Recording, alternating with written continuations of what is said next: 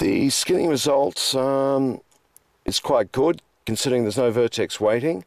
This is right out of the box. We have good mouth movement. There's no wild deformation of vertices, and the lip corners move quite well. And one thing to notice, like the lip movements here, controlling these controls. These controls actually are rotating as well as moving up and down, so we're getting a curling effect. This can be changed by using the left modifier.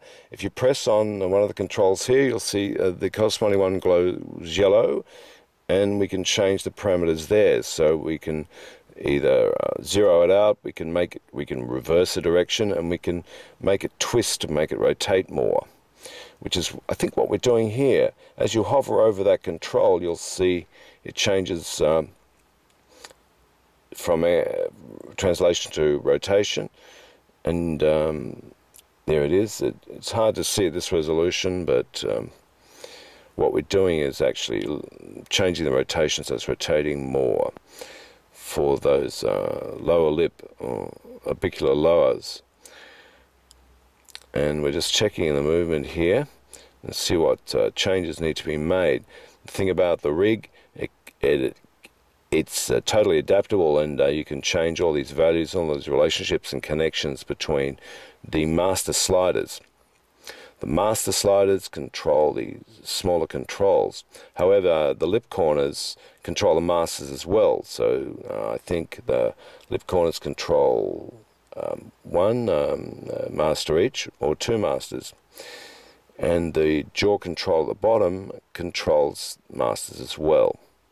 Now notice as well, as the neck, the Adam's apple moves out because the control moves in the Z direction when the jaw control moves in the Y direction, which is something you can do with several ways. You can use the connector, the Rigvator connector, or you can just, what we've done here is just use the software to do it for us, so we don't even have to do that. That's checking the deformation. Now, if you want to change the envelopes, do it at this stage.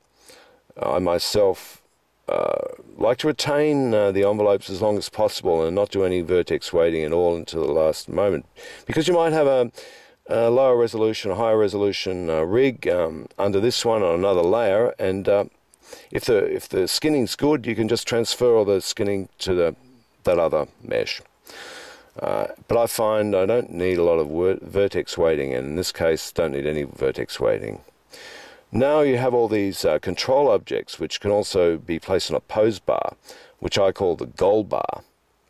So we're linking those to the pose bar mouth, and as you'll see on the modifier over here, again we can set poses, we can create new poses, we create sliders which move you in and out of various poses. In this case, or this resolution, I don't know if you can read it, but we've named this one. We'll move it in, I think, call it a purse, and combine it with an O.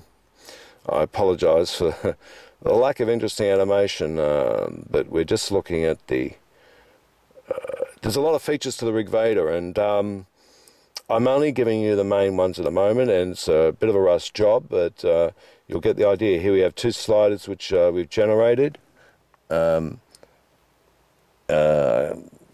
I can't read that, but you get the idea. As you move it, all those controls move at the same time because they're instanced.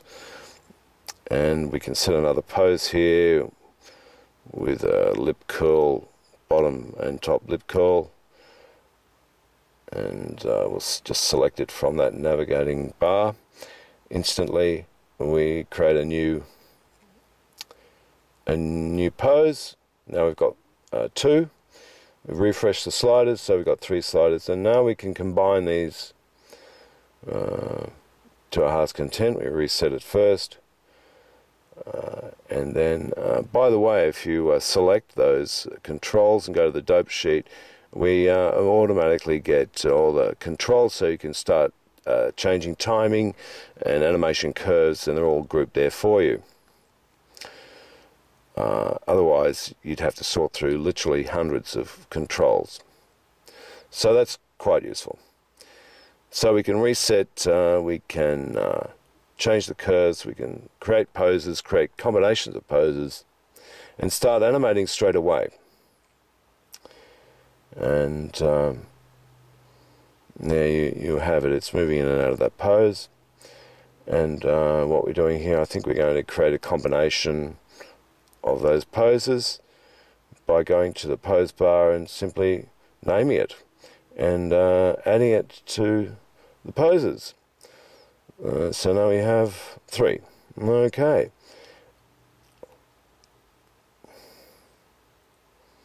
And that's moving in and out of that new pose.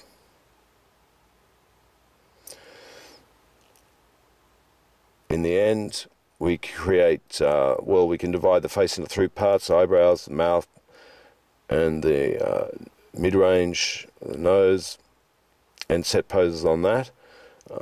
Or you can create as many sections of the face as you like and create as many poses as you like on that. Or you can go directly to the controls within the pose bars and animate them, or put keys on them. Or you can indeed motion capture. Rig Vader comes with motion capture. You can capture your hand movements and keyframe them. Or you can use FBX.